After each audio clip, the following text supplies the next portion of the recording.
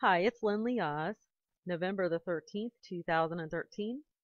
Came across some interesting information today about how pyramids are actually eight-sided twice a year, except only when looking down at them from above. Also, they reflect star constellations. Now, this is an interesting point. Now, a lot of worldly scholars feel that this is justifiable reason to say, okay, there were space aliens back then. Here's my thoughts. Okay, recently, if you saw my post on Before It's News, let me see if I can get to it here. Just a minute. I made a post recently about ancient technology and electricity and things like that, and it pretty much so explained about how they did have highly advanced technology back during the days of the flood and pre-flood. Now, I've done a lot of research on Nephilim and fallen angels.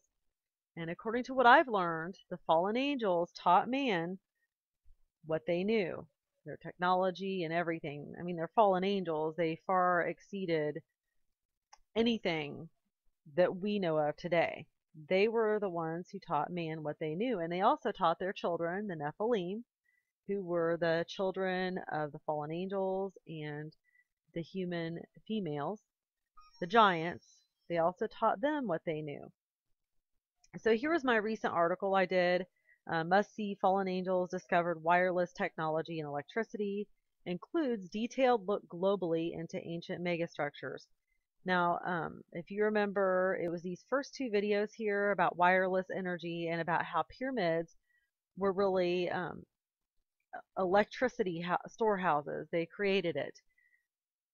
And that was pretty mind-blowing in itself because it's hard to imagine people of that time having electricity when you grew up learning about torches basically and fire and oil lamps and all that. But it's very likely that they had this electricity. Now, if that's the case, which I believe it is,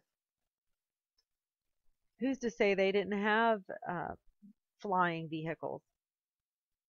If they were far above what we are today, to have the type of technology that would have been required to produce electricity in these pyramids, because that's, I mean, that technology is way advanced. In my opinion, they could have had way better aircraft than what we have. They could have had instruments and tools that you do things hovering above it, something that you're building. Who knows? But it's an interesting concept. Now, in the video that I'm going to post with this, it's the Alien series on History Channel. However, I personally don't believe the same as the History Channel does. I believe this was fallen angels and Nephilim. And I encourage everyone, even if you believe in aliens, to study the Nephilim. You can follow Chris Putnam and Tom Horn, their Exo Vaticana Petrus Romanos books. Those are excellent. And also there's a couple books by Randy DeMane, which even goes into stuff about the Nephilim bloodlines and the Illuminati, called the Nephilim Agenda and the Nephilim Resurgence. Those are also excellent books. Also, you can do a YouTube search on Trey Smith. That's Trey Smith, Smith. He has an excellent video about the Nephilim and the fallen angels. So I encourage everybody to start studying this. And here's the reason why. I believe, and so do many scholars, that the Nephilim is going to play a big role in end-time deception. Jesus said, and I know y'all have heard this a lot, Jesus said, as it was in the days of Noah, as it was, so shall it be. Now, we are in those times. We have to look at everything that was going on in the days of Noah, and that is exactly what many of these scholars are doing. They're looking at what's going on in the days of Noah.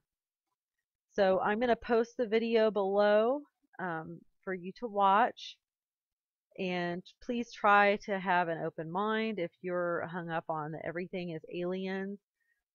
Try to have an open mind about what I've said about the Nephilim. It can't hurt you to dig in and research it and find out more about it. I think that you'll find it actually makes a lot more sense than just, space aliens. It really does. And there's more history and information to support it. Thank you for listening, and please feel free and leave your comments in the areas below. God bless.